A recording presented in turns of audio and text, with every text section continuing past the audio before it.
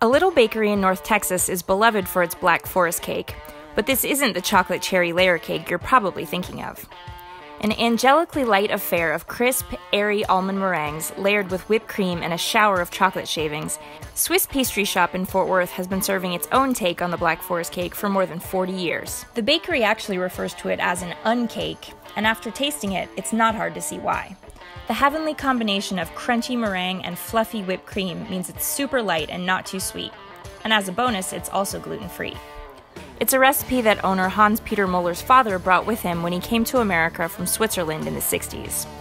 We are Fort Worth's tradition for their Black Forest cakes. We ran out of cakes one holiday before Christmas, and someone told us that we had absolutely ruined their holiday because they couldn't get a cake. Despite making one of Fort Worth's favorite cakes, Muller's real passion is actually beef. Swiss Pastry Shop might be the only bakery that's also equipped with a smoker.